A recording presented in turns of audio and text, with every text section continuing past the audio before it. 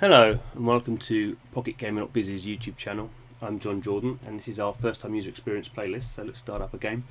So the game we're playing today is Nonstop Knight. So this is a kind of interesting game. It's an idle game. So an idle game means it does stuff while you're not playing it.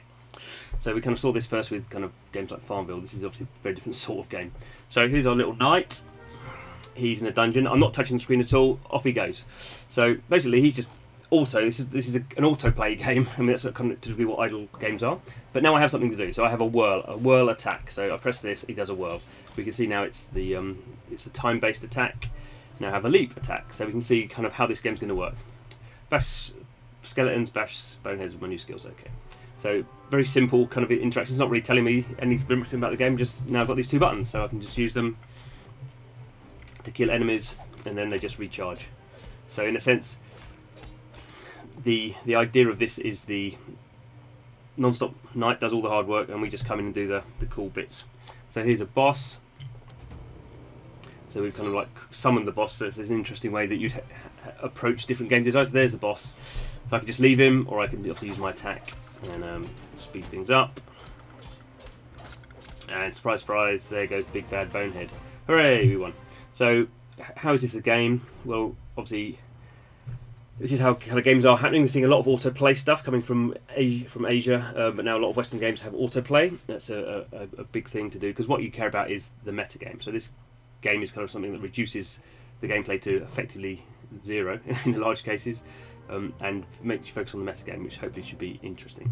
So off we go. We're on floor 1, so we can see now we've got a bit of UI going on. We can see at the top of the screen I've got to kill 20 enemies and I'll get something cool, presumably. You can see there's a few things. There's a Knight Skills Shop and Ascend, which are currently greyed out. So, okay, we're going to see a bit about metagame. Coins. So we all know about coins from free-to-play games, so here's our little inventory. I've got a rusty sword, I've got some coins, I can upgrade it, spend them. There we go, I've upgraded my weapons, do it when we have coins. So there we go, so I'm collecting coins all the time.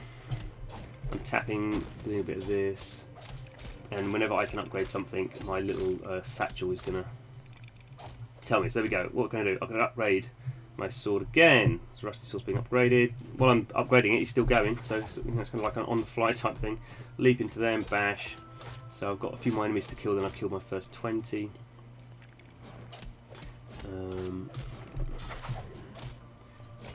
Okay, there we go. 2 more to go. And notice I do have a health bar, so it looks like I can die if I didn't in some circumstances. So this guy's just going to continue running on, so he's on floor 2 now. I know what I can do. Ah, so I've got a shield, I've got an armour, so I'm going to upgrade my armour. Armour gives me more health upgrading and stuff. Also, obviously there's a balance that will be happening in terms of when I've got coins. Do I want to upgrade my weapon or upgrade my armour? Or there's another option there as well, wasn't there? What's this one? I don't know what that one is. I can't. In the far right, I can't choose that one yet.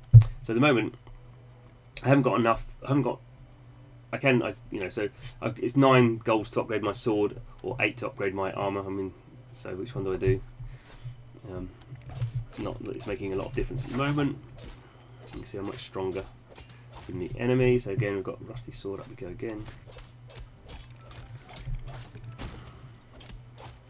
So if I kill some more enemies, I'm going to change that achievement again, I suppose.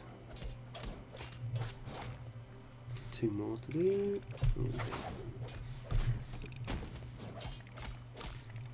So battle ready, so now I can, boss guy I guess is going to come in.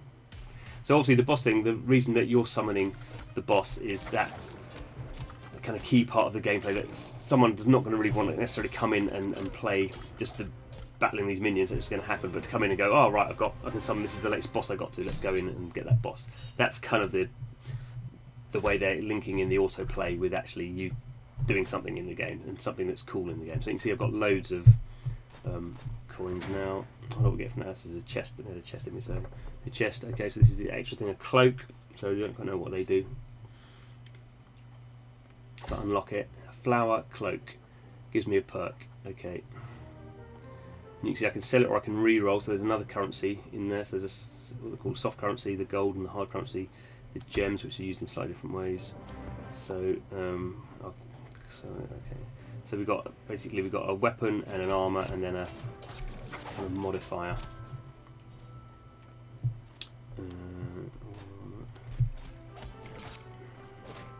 You see the next one, to get to the next boss, I have to kill 16 enemies. And still, this is kind of, you know, we're going through a, effectively, you know, first image experience, a tutorial.